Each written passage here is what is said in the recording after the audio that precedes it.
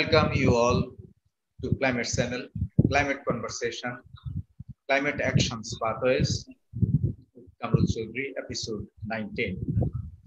Today, International Biological Diversity Day, and marking this day, we have already heard a good news from G7 Environment and Climate Ministerial Conference yesterday.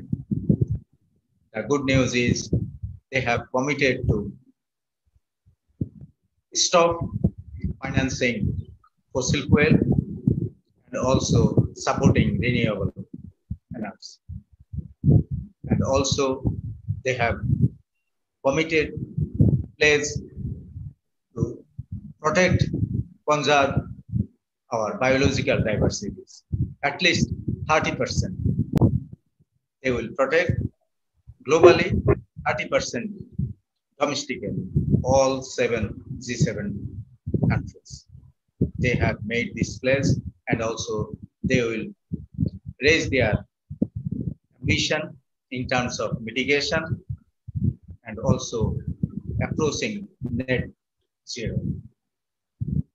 And also regarding $100 billion mobilization of resources per annum from 2020, they have committed to raise their climate finance ambition, raise their support for the developing countries, especially the most vulnerable countries.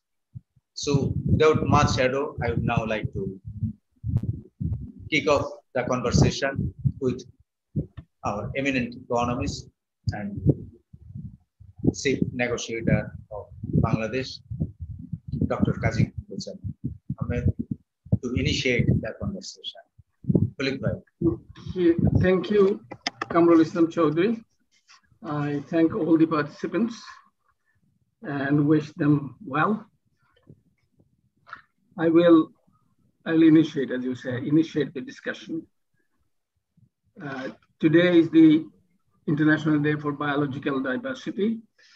So that's a very important day. And that has been discussed by the ministerial also. And they have committed to protect, conserve the biological diversity, although up to 30%, but I think that's a good start. The key questions, of course, relate to two things, I think. We have been discussing it over and over, years after years. One is mitigation, ambition, raising of ambition. The other is financing. Of course, the financing should be used in a balanced manner between adaptation and mitigation. Now, on the ambition thing, the new LDCs that are coming, there I don't know if this ministerial has made any commitments or any indications of what they might be doing. But this is extremely important, I think, that we should review in 5 years, every 5 years, if not even earlier, because we should see what's happening and then take action. And IPCC is there to tell us the scientific side of it. And as of now, we don't have much time left unless we raise our ambition very, very significantly. And this is a good thing that the ministerial has proposed or committed. I don't know if they have committed. It's very good that they will stop financing fossil fuels, coal, and so on. I think that's a very good start. So we should move forward. And there is a proposal that the use of coal should be stopped by 2030 by the developed countries. And for the other countries, it may be somewhat later. But some of the countries may be in very great difficulty because they don't have options. So in their case, unless they're assisted financially and technologically, they may not be able to do much transition from whatever they're using, biomass and so on, to renewables. So that will be a very tricky question. Now on the financing, I think of course, before that, of course, adaptation. I think we have to also raise adaptation ambition. That's important, and the goal should be set. We have not been doing that very, very effectively. This is an area that's important. Now, on the financing of it, 100 million was committed in 2010 in Cancun. It would be from 2020. 2020 has gone by, and progress has been rather limited. Now the ministerial has again made a commitment that they will try to ensure this financing. That's good news, but I am not very sure because so far it's only 20% of that with GCF and other financing. I don't know, maybe another 10 billion or so. So it's 30. So it's 30% of the commitment. So we should now see what's happening. Of course, the G7 summit will happen, and hopefully they will improve upon whatever proposal has been made. Hopefully not, but the farm commitment probably will come from there. And then, of course, Glasgow is there. So I think that's by way of introduction. I'll stop here and hear from the other participants. Just one more thing. The adaptation, loss and damage, and displaced people due to climate change disasters. These are three things lumped together, but I think that's creating problem. I think adaptation, beyond adaptation is loss and damage. So that may be there. But I'd like to see displacement treated separately. We could not get it into the Paris Agreement, although it was COP decision. But this is a problem many countries, including Bangladesh, are facing, an increasing avalanche of people getting displaced. So that is going to be extremely difficult for them to be able to adapt. So there is a big question. We should bring that into discussion as well. I stop. Thank you, Bhai, for setting the tone of the conversation. In fact, today, our biological diversity negotiation, SB, has also started. And they are now negotiating text line by line from today.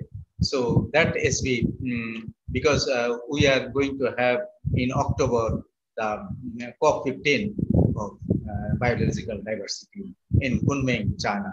So for that, the framework, biological diversity framework for 2030 is going to be crafted, and there's textual negotiation is now on. Hopefully, we can have a framework for biological diversity this year, come October.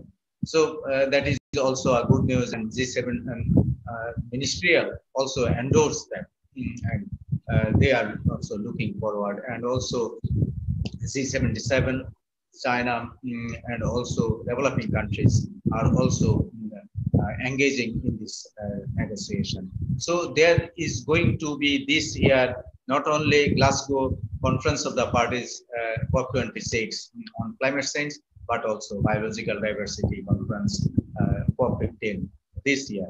So there are going to be synergies, a lot of synergies this year, and that has also been reflected in the outcome communique of the G7 countries. Jaime, you are obsessed with biological diversity. So it is your passion. And also you are in climate parlance. How you see the progress, the framework unfold in the days ahead, and we can stop the degradation of loss of biological diversities, and also stop adverse impacts of climate change as fast as possible, as quick as possible. As Dr. Qazi Kulikuzaman was mentioning, that adaptation is a huge challenge, and also loss and damage. And right now, Bangladesh and India are under the throw of another hurricane is unfolding. So these are part of our life nowadays, because we are under climate emergency. Whenever it will hit. We don't know that it is in Carolina or in the east coast of USA or in the Pacific or in the west coast. We don't know. So how best we can approach both climate change and biodiversity together. Jaime. Thank you, Quamrul. And I agree with what was said. Just one moment, please. Sorry, I was having some problems with my microphone there. Yeah, I agree with what was said about the G7 being an opportunity for the financing to step up and look at how we can address both the biodiversity and climate change issues in parallel. I was in Nagoya when they negotiated the Nagoya Protocol, the first kind of 2010 biodiversity targets. It was the first time the Biodiversity Convention really set out a comprehensive set of targets, and it was very, very harshly negotiated. There were people shouting in the hallways. We were up until 3, 4, 5 a.m., but we got it done. And that really did set the foundation for the post-2020 biodiversity framework to set a standard for the world committing to biodiversity targets, the same way that we were committing to climate change targets. And I'm very happy to see that. But the concern in the biodiversity process, as it was in the climate process, was always about the financing. And the G7, the climate environment ministers meeting, they started to talk about financing, but they're talking about financing for things like innovation to help countries move away from fossil fuels. They're talking about financing for adaptation and nature-based solutions. When I look at Canada's federal budget, and I look at those two areas, innovation for climate mitigation and protection of the ocean, which was a big part in Canada's federal budget. The amount of money that's made available domestically for climate change innovation is about $5 billion over 7 years. The amount of money made available for the protection of the oceans is just shy of $1 billion, and that's split between 4 or 5 different budget lines. So the financing for biodiversity is still lagging behind the financing for climate. Now, the question around that is, can you really disassociate the two, or do you need to look at it as a package? The impacts of climate change on biodiversity cannot be underestimated. There are species around the world that are just, their ranges are shifting, their reproductive cycles are changing, their ability to adapt the same way our ability to adapt is reducing. So anything that we do to address climate change is going to be addressing one of the major threats to biodiversity. But it's only one threat. And when we talk about the International Biodiversity Day, the theme this year is we are part of the solution. And we are part of the solution for all of the threats facing biodiversity, whether it's invasive species, whether it's the destruction of habitats, whether it's climate change. And we need to make sure that we're not so distracted by bringing together nature-based solutions and talking about climate change and biodiversity as one issue that we forget about all of the other significant challenges. And I know you're probably surprised to hear that, Quamrul, because I'm the one who's always saying, I'm so happy to hear nature-based solutions being spoken of. And I really am. But because today is Biodiversity Day, I want to step a little bit back from that and say, yes, it's great that we're talking about nature-based solutions, but I just want to make sure that when we see the financing commitments coming up for biodiversity, we don't have a situation in which the climate and environment ministers are calling climate finance biodiversity finance and vice versa. And this is especially important because as countries start to talk about their mix of climate finance, how much of it is going to be loans versus grants, we need to be reminded that nature is still not seen by most people as a good investment. And so if we are relying on loan mechanisms to fund the conservation or restoration of nature, we are going to be in trouble. Because until we change that fundamental perspective about within the finance sector, about returns of an investment from nature, who pays for the investment, who captures the benefits, we are going to be largely reliant upon grant funding. And some of the same issues we faced in the climate change space with regards to adaptation investments and the hesitancy to put private finance into adaptation. We've seen that in the biodiversity space for years and years and years. So I'm interested to see what the G7 comes up with in terms of their mix of financing between climate and biodiversity. Interesting to see how that finance is structured.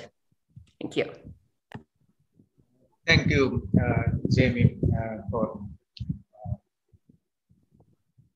alluring the prospect of a NASA-based solution, also raising the climate finance as well as biodiversity finance, because if we want to have biological diversity, we need to invest in the NASA. And also for climate solutions, we are opting for NASA-based solutions. So if we say that NASA-based solutions for both biological diversity and also in climate change, then we must quadruple our biological diversity investment, finance, and also for climate change finance. But finance is yet to be unlocked. And whatever the 7 countries or other industrialized countries, these countries are saying, they pledge, but it is not integrated in their domestic national budget. So if it is not integrated in their national budget or their development, beyond their development support, because this is over and above development support, ODA, because climate finance is over and above ODA, but it is not integrated in their national budget. So if it is not in their national budget, how can they support? They can't support. Say, United States, under Donald Trump, they could fund Green Climate Fund. Barack Obama provided 1 billion, but the next tranche they couldn't release because that was not released by their Congress. So, and also Trump withdrawn from Paris Agreement. So those are the risks. And if it is not integrated, say internalized in domestic budget, national budget of these countries, it is not going to fly. So it will be, say, dollars will be in the sky. It is not going to, say, be in the most vulnerable countries. It is not going to rescue the people affected by the drought, affected by the desertification, flooding, inundation, or sea bed rising, or say biological diversity losses. How best you can cope that? So, Lucy, what is your take? How do you foresee?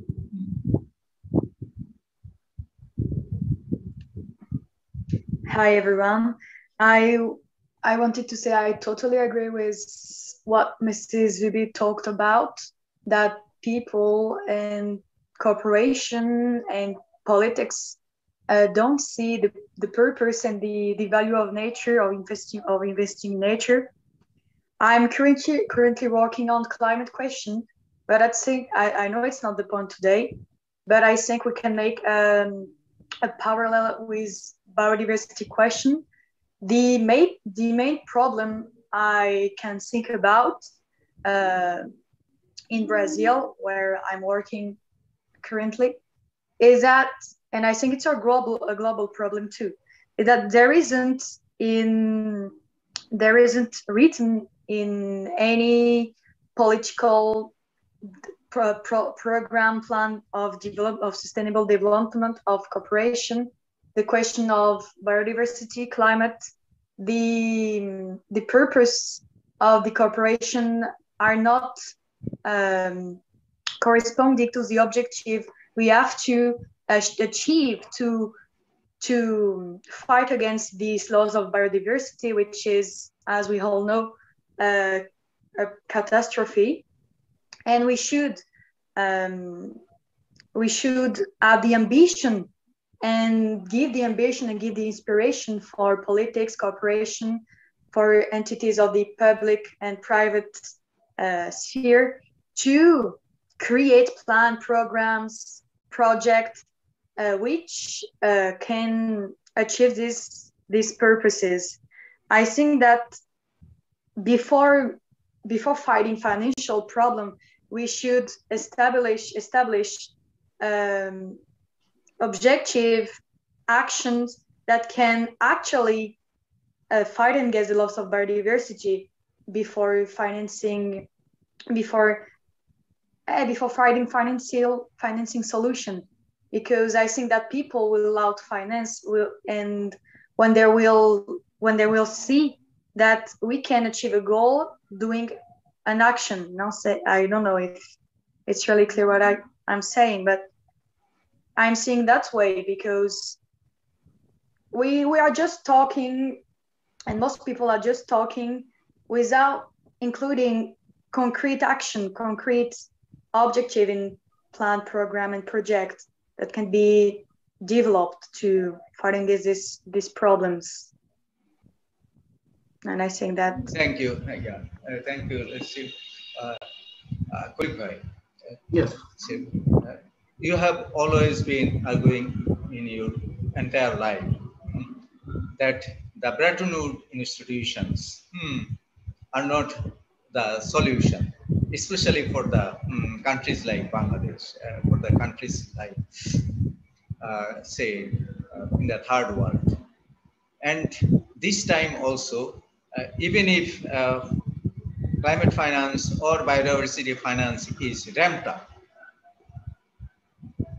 even then, most of the slice will be channeled through these institutions. That is the, crude reality and tragedy of the commons. So how best we can do in climate convention and also biodiversity convention, it is enshrined that this support will be over and above ODA. And it will not be, loan money. It will be essentially be public finance, grant.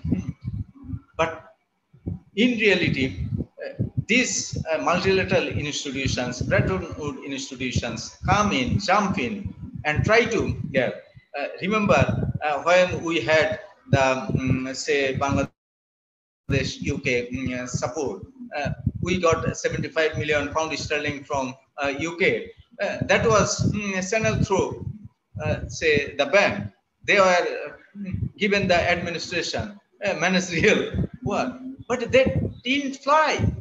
But Bangladesh own KT, National Budget Trust Fund, that flow, that is up and running. That finance lot of, climate programs on the ground. So this is the crude reality in not only Bangladesh, but also in many developing countries, African countries, Caribbean countries, Pacific countries. So how to unlock that, how to come out of that box situation? It's very difficult. We have been trying for a long time, but it hasn't been happening. Unfortunately, these institutions have become to those countries which provide the money, the institutions which know best, and that's not true. We have seen time and again, not only in Bangladesh, but I have done a significant number of UN missions to African and Asian countries. And I have seen everywhere they have their solutions cut out. And that's more or less for every country, the same solutions. So that doesn't work in the different cultural situations. We have a different culture than say Indonesia or African countries. So therefore it has to be set within that context. And they have failed time and again to do that. And therefore not much benefit. For example, I can say for Bangladesh, we have not got that much of benefit out of the money that we have received through these institutions. So that's that, and that's why you see one of the for climate, one of the institutions is GCF. But GCF has also been following more or less that pattern. World Bank rules, regulations, procedures. It is co-financing, or it is credit. It was supposed to be all grant, but it is no longer that. Now this year there is a difficulty. Difficulty is COVID-19, and the developed countries are cutting their ODA. I know of one country, that's UK. UK has reduced their ODA by about 30-35%. For Bangladesh, they have reduced by 60% because our income has gone up. 60% they have reduced. So are they going to increase funding for climate? That's an issue. Can they do it? Most countries should be able to do, but there are countries which may not be able to do that. So there is a critical question how much they are going to commit to. They have said 100 billion, but I don't know what will happen. And obviously, it has been discussed that politics. We have seen over the years that science is there, but when it comes to making decisions, particularly for even at IPCC, in IPCC I was the coordinating lead author for the third and fourth assessments. And there I saw when we came to preparing summary for policymakers, that became political. Up until then, it was science. In many respects, not all respects, I'm sorry, in many respects, it became politics. So politics there, how can we overcome the politics? And I think now our backs are, the wall is behind our back.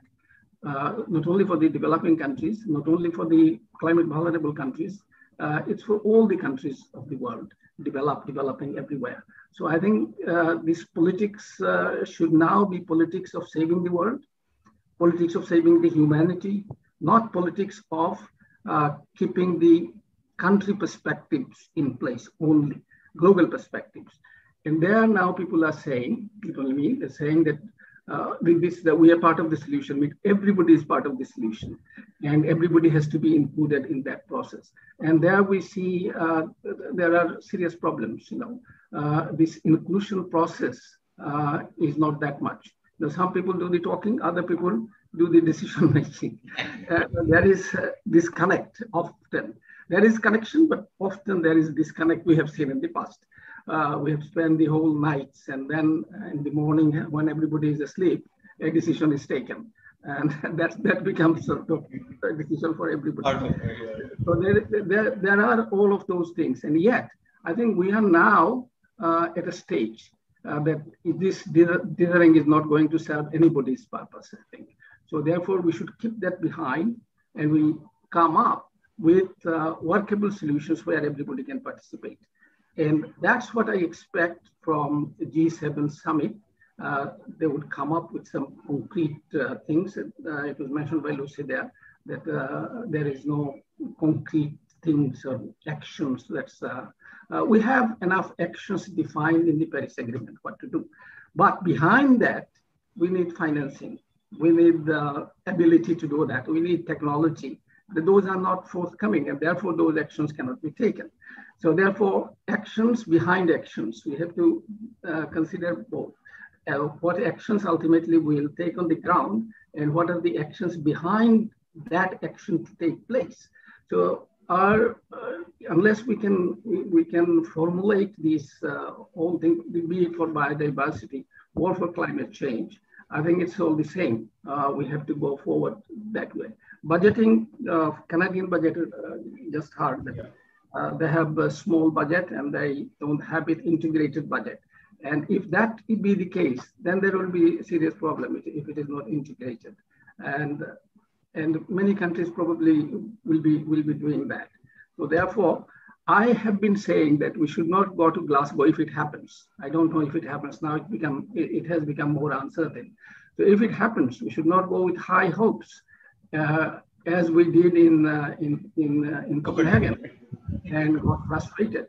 So we go hard-headed. We try to talk in a hard-headed way, based on facts and arguments, and then see what happens. But we are encouraged. We just heard that the discussions taking place in the G7 ministerial. So there is an element of encouragement there, that they are foreseeing that there are problems and those problems have to be tackled. Fossil fuel has to be reduced, and they are foreseeing that, and they are not going to finance anymore for fossil fuel. So, but there has to be a timeline. Now, if it goes on and on and on, then net zero by 2050 is not going to help us. There has to be drastic action much more earlier, maybe by 2030. So these are certain aspects where we need concrete actions defined and backed up by technology and finance. Now, one last point I want to make. If you provide the money, if GCF is provided with a sum of money, the release of money from the GCF is an extremely cumbersome process. It takes years and years for a project to be approved. So bureaucratic. By then, your situation has become even unmanageable. Last point, I said last point. The last point is this: that Bangladesh, of course, has been financing from budget. We have been doing that quite a lot, more than what we receive from outside.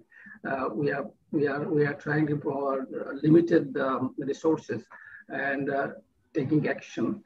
And of course, we have our policies and programs and also strategies.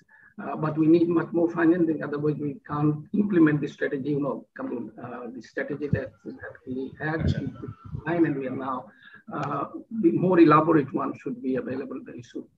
So other countries, I believe, are doing that. But we need two things: finance and technology, and on real time. It's not somewhere in the future. Let's stop here. Thank you. Yeah. You are absolutely right. Means of implementation is essential. Without means of implementation, we can't take. Thank you. Yeah. Concrete actions. You are absolutely right. Whether it is adaptation means of implementation, mitigation actions. Without means of implementation, or say we can't take diversity. Concrete actions onto that. Whether it is adaptation actions or mitigation actions. On quite absurd. Or say biological means of diversity. So actions how to make provision of means of implementation. Quite absurd. That is, so we need means of implementation. That $1 trillion. How do we have to make provision of means of implementation? And we have to. That is huge, Jaime. So that $1 trillion question we have to. Yeah. There's just so many good points about not just the international financing, but also the domestic financing. And perhaps I can bring in a word of hope, because I've been in this. There's just so many good points about not just the international financing, on the biodiversity side. I remember talking to environment ministers. Perhaps I can bring in a climate and environment, because I've been in this international, but we only had environment time. And when I first started about what needed to be done, I remember talking to environment ministers. Prioritize climate investments needed to flow, and we'd have some great discussions. And then the ministers we were talking about what needed to be done, what needed to be prioritized, where investments needed to flow, and we'd have some great discussions. That might take me a few months. The ministers, and there was this disconnect between environment ministers and finance ministers. I've got to see if I can get a meeting with my finance environment minister. That might take me a few months. Shuttled off to the side. And there was this disconnect between environment ministers and level of finance ministers. And finance ministers were put on a pedestal, and environment ministers profiles the capacity shuttled off to the side. Respect for climate and environment weren't given the same level of importance. And I have seen and that has broken down some barriers nationally. And the ability of environment ministers and the respect for climate and environment ministers. This is what we need to do. The past 20 years. This is what we need to invest in, and that has broken down some barriers nationally. And the ability of environment ministers of our partner to speak directly to finance ministers. And that is this is a significant political. This is what we need to invest in to maintain the economy of our country. There's still much more to do. I absolutely of our partner countries. But the fact that we are now seeing a significant happening in the domestic dialogue space, there's still much more to do between the ministers responsible for environment and climate change, and those responsible for finance and investment, much and innovation in the domestic dialogue space.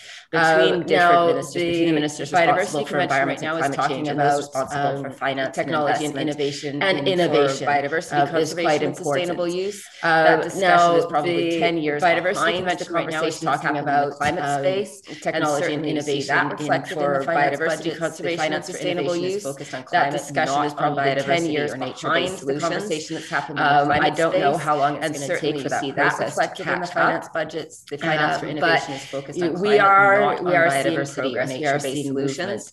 I don't know how long it's going to take for that process. And are we seeing it quickly enough? No. But what we are seeing remind progress. People, we are seeing even movement. When you get those resources allocated, and are we seeing it quickly enough? No. A country says, "Yep, now we're going to launch a new climate bilateral program or multilateral program." When it's not just about getting the money allocated, even when in bilateral country says, "Yep, now we're going to launch a new climate bilateral program or multilateral 12 to 18 month delay." It's not just about getting the money out of the GCF, and funding envelope in bilateral implementation happening. You tend to see that we are now 12 to 18 months we're kicking off a project between the Government of Canada, a concept being approved and a funding envelope approved, technical implementation happening. Climate change, and so that means that we are now implementing. We're kicking off a project with the Government of Canada. That request for proposals for that project was issued over a year ago. So we're implementing climate projects of last year or 2 years ago. Now we're not implementing the projects of tomorrow. Request for proposals for that project was issued over a year ago. So we're implementing projects of last year or 2 years ago. Allocating resources. We're not implementing the project. We cannot be saying, all right, so I absolutely make a commitment to the G7. Accelerate. Then we'll come up with implementing project ideas of how we're going to invest that money. We need to be allocating the resources flexibly, and then a year later, all right, we'll start to make a commitment to the G7, and then then we'll come up with some we're going to be implementing ideas of how we're going to invest that money in the next projects or the financing. And then a year later, we'll start to think about implementation, and then in 3 years' time, we're going to be starting implementation on the projects or the financing if we're going to hit the challenge in June at the G7. So how do we accelerate that? Right now, the acceleration has really been focusing on the project that's not feasible. Approval side of it. Hit the challenges. I think we need to shift further. So how do we accelerate that? Right now, the acceleration has really been focusing on as soon as the project development. We can't have a gap side of it. I think Canada's shift further upstream and just say expired in March to happen. So we're now May, and we can't have a gap between finance commitments and Canada's climate finance. Not a single dollar of climate finance expired. Or new climate finance has flowed since March. We're now if they announce in June, and then the Treasury Board meets in September, and then the budget gets released. Not a single dollar of climate finance. Or new climate finance has flowed since March. Now if they announce in June, and then the Treasury Board meets in September, and then the budget gets released in December, and then people start to think we're looking at a year gap in climate finance. A year. That's too long. Also, this is part of life. So how to solve this is a huge question. And also all said and done by USA, there what I find quite interesting.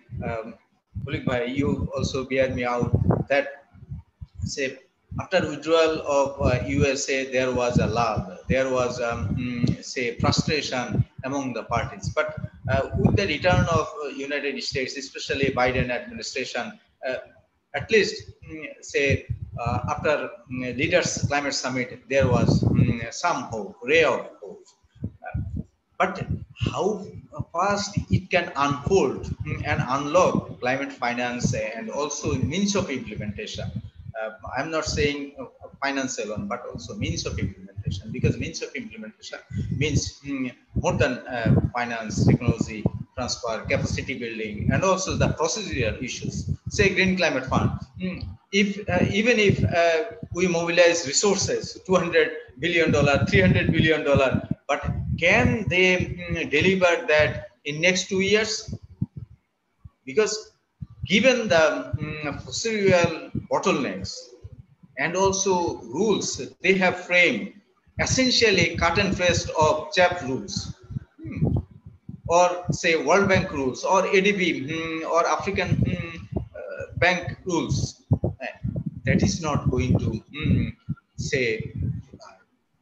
because means of implementation, especially for climate change, climate actions, and also biodiversity actions or desertification actions require fast-track finance, because we are in an emergency situation. Our planet is under crisis, under hurricane threats, or say tornado threats. Even thunderstorms are now say killing people more than we have anticipated even 10 years back. So we need to face this crisis situation, emergency situation, with a robust climate finance architecture, climate finance delivery mechanism. That should be innovated. That innovation we do require. Lucy. I wanted to bounce back on what you've all said. And I've seen on climate because you are the hope. The youth generation will take over. We are going to fade out. Yeah, in a couple of years. Say, Khuluk Bhai, myself, or Jaime, we will fade out and you will take over. So it is your planet. How you are going to plan that? I just have a question for you, and a debate we can have. I've seen in climate convention, a biodiversity convention, a lack of sanction. Do you think that maybe implementing sanction might severe? I don't know, that kind of punition can increase and improve the fact that we are going faster in implementing means of finding ways to fight against biodiversity loss, climate change, etc.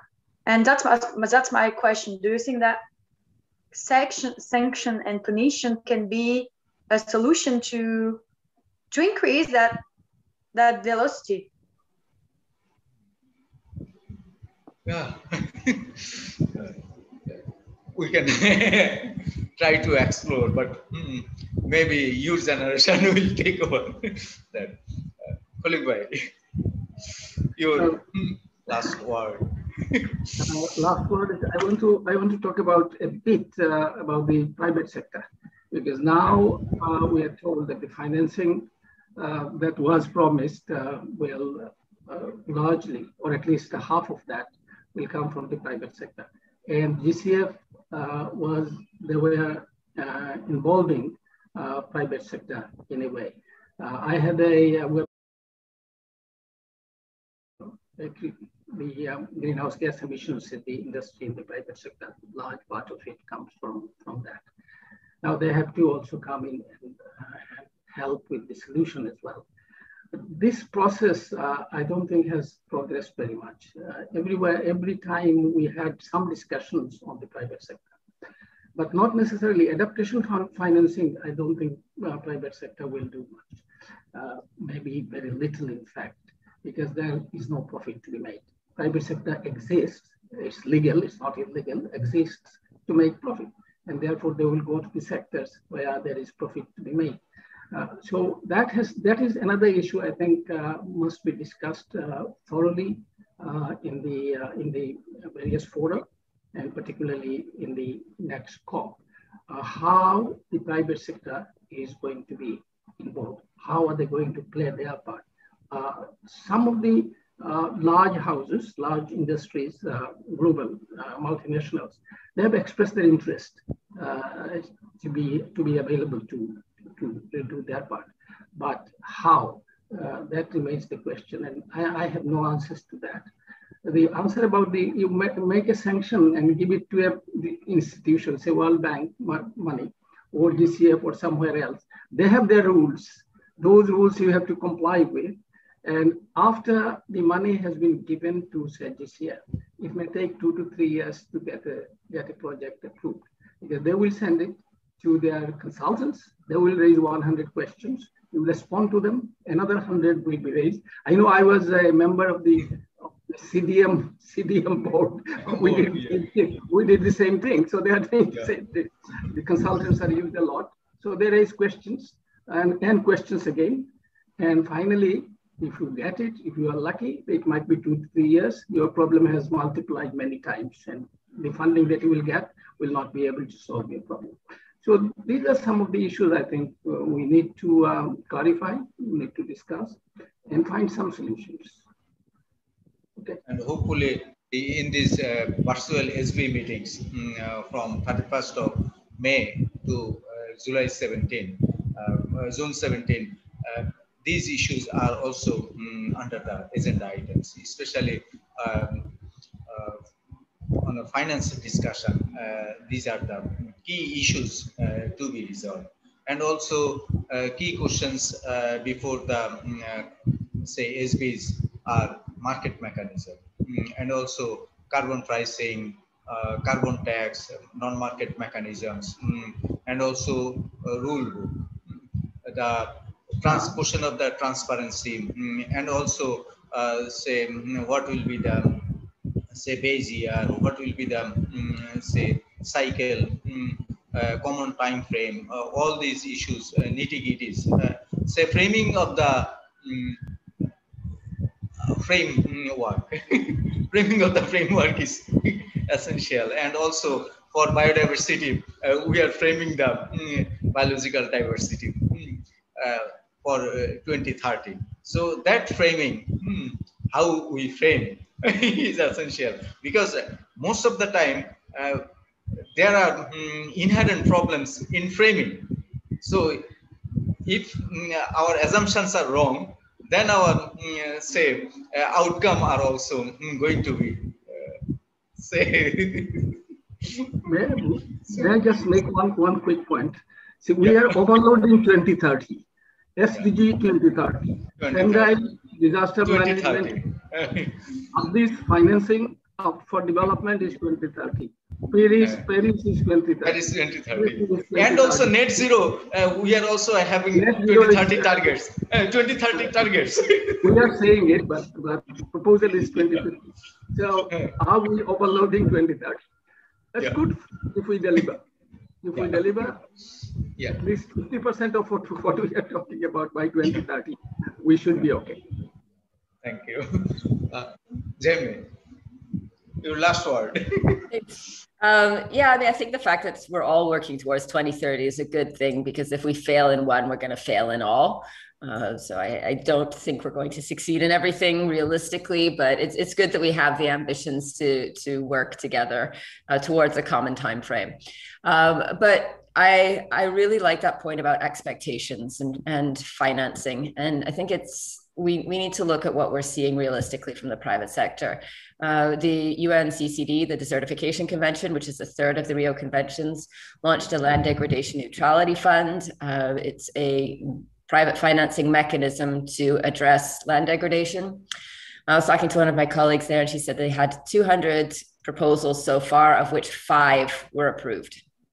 And that's not unusual in terms of a rate of approval for financing. And we need to look at why that is, and whether it's really, we always focus on the capacity side. We need to build capacity to develop proposals, blah, blah, blah. I don't think that's the problem. I think that a lot of the problem is in trust. I think there's so much trust missing from the climate finance and the biodiversity finance cycles, that at every step of the way, there's obstacles, there's barriers that are put up, because when it comes down to it, we just don't trust people along the project chain to do their best, to do the right thing, and to direct the financing where it's supposed to go. So until we really build trust in financing, we are going to continue to have delays. We're going to continue to have funds, including the GCF, which are under leveraged, where we have funding money sitting on the table with people unable to access it. So that would be my call to the finance ministers, to the administrators of all these funds, is don't just say it's about a lack of capacity, because there you're blaming somebody else. Look at the trust and where there are failures in trust, and how we can work together to address those, to ensure that financing flows freely to the people that need it most. Thank you, Jaime. Lucy.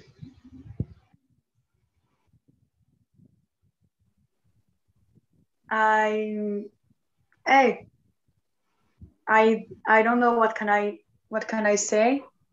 I never. Your final message. My final message. I want to give a message of hope. I think so. Hope, ambition, inspiration. As I think that this question of trust is really important too.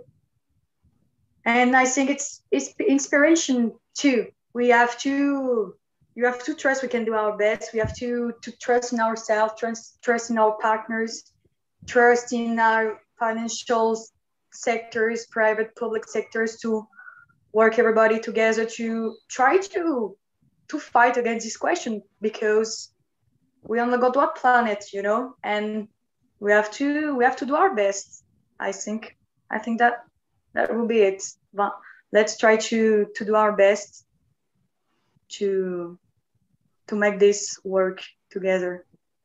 Thank you, Lucy. Bhai, your closing remark. Closing, I think, as has been said again, that there is some hope.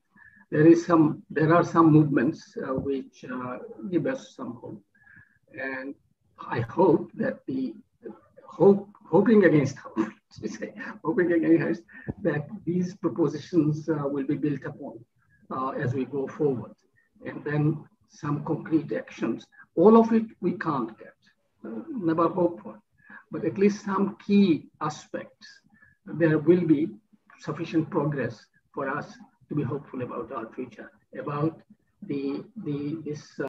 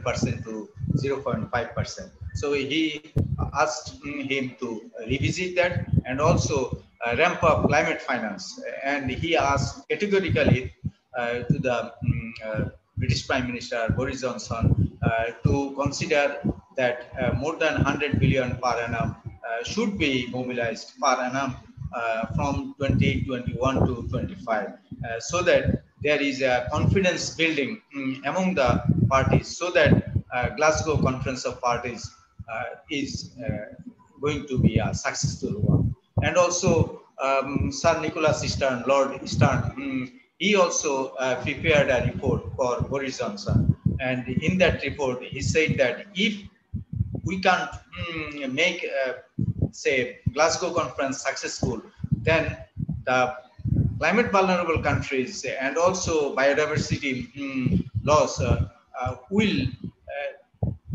say, cut back global growth. Not only the growth of the vulnerable countries, economic growth, but also economic growth of the G7 countries, G20 countries will be plummeted. So he also warned that this decade may be lost if we can't agree on in Glasgow. So there are hope, and probably that had some salutary effect in G7 meeting. Hopefully G7 summit will deliver and take some bold actions so that, say, our road to Glasgow will be a quite silky one, not kinky one. With that, I would like to stop here. See you in another episode. Tomorrow we will have another episode. and hopefully we'll meet again and have your conversation in climate conversation, climate action pathways. So climate action pathways episode 19 ends here. Thank you very much. Thank you. Well, thank you. Thank you. Okay. না খলিল ভাই আসলে আমাদের আসলে